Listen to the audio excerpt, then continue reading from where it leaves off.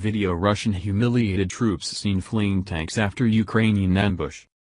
Vladimir Putin's latest attempt to seize Ukrainian land has spectacularly backfired as footage emerged of Russian troops fleeing a Ukrainian ambush on foot in the Kharkiv region.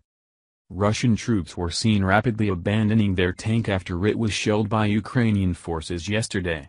Astonishing footage released by the Ukrainian Armed Forces showed the 93rd Mechanized Brigade of Ukraine blasting the Russian tank near Izium and Kharkiv. In the video, troops are then seen rapidly exiting the main battle tank, MBT, as smoke and fire engulf the vehicle. The Russian crew are filmed running away from the severely damaged tank after the ambush. This comes as new intercepts of Russian soldiers' radio conversations suggest that they are sustaining major losses in Izium and are unable to move forward. It follows a major counteroffensive from Ukrainian forces in the region. Speaking on Saturday, military expert Stanislav Hayder said the Russians have failed to advance in Izium while Ukrainian forces are advancing from the south to Izium, slowly and surely. In his latest nightly message, Ukrainian President Volodymyr Zelensky said that his country's forces were also gradually moving into the eastern Kherson region, which was taken by Russia at the start of the war.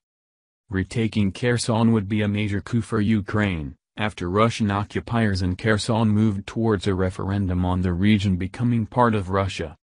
Russian officials in the occupied region are understood to be accelerating its referendum plans amid the counteroffensive. The Russian-installed administration of Kherson announced on Saturday that uniting the region with Russia would get Kherson out of a wild field. In a video posted late on Saturday, President Zelensky said Ukrainian forces were moving step by step into the occupied eastern Black Sea region. The latest intelligence briefing from Britain's Ministry of Defense, MOD, has cast doubt on Russian Foreign Minister Sergei Lavrov's recent claims. The MOD said Mr. Lavrov's claim that Russia had expanded the scope of its special military operation beyond Ukraine's Donbas region is almost certainly not true. Meanwhile, President Zelensky has accused Russia of barbarism after a missile attack on the port of Odessa. The strike came just 12 hours after a landmark deal to resume Ukraine's grain exports.